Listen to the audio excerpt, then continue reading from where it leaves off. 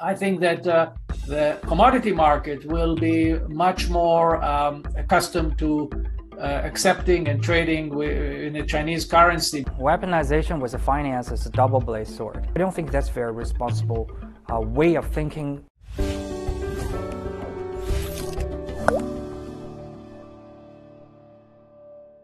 Hello everyone, welcome to the new episode of West East Talk by China News Service. I'm Peng Dawei, the Deputy Director of China News Network Research Institute. Today we will talk about the latest development of the US-China relations and the impact of the Russian-Ukrainian conflicts on the international monetary system, as well as the energy supplies.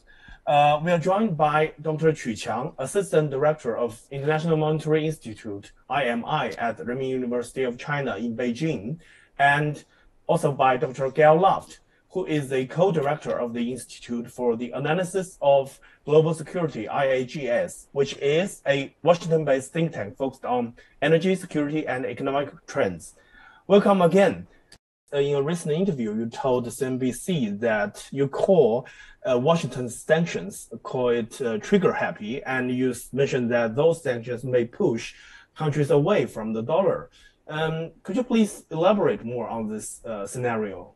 Well, I've been arguing for many years that what gives America its real power in the world is not its military, but rather the power of the dollar. The United States now is fighting Russia indirectly via Ukraine, but the real weapons that it is using are the financial punishments, the sanctions, the disconnect from SWIFT, the secondary sanctions. This has given the United States its power on the world stage since the Second World War. But what we've seen in recent years that the long-arm jurisdiction and the trigger happiness when it comes to sanctions. You know, 1 of 10 countries in the world today is under US sanctions. It's quite an amazing statistic, and more countries are being added. Let's not forget, until not long ago, they wanted to even sanction Germany. They wanted to impose sanctions on India. So nobody seems to be immune from US sanctions. And I think countries are drawing their conclusions. They've seen in recent weeks, these actions are really giving a pause to a lot of central bankers to say, wait a second, maybe we should not be too much involved in this dollar system. And also energy exporting countries are thinking, well, maybe we should not trade all of our oil and gas in dollars. Maybe we should shift to alternative currencies, in which one country is wielding so much power and is using this power sometimes in an irresponsible and overly aggressive manner. And I think the collective thinking and collective actions that all of these countries are taking already and will take in the future will undermine the very same premise that has given America the position it has today in the world.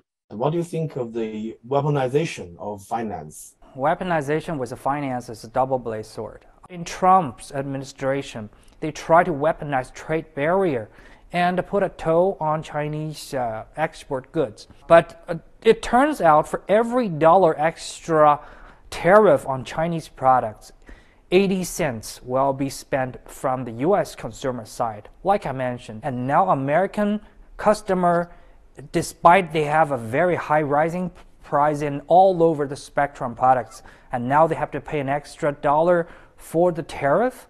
So I don't think that's very responsible way of thinking. And plus, the whole free trade and international trade system has been, lead and been built under the guidance of America. So before you tear down your heritage, you really need to think more carefully.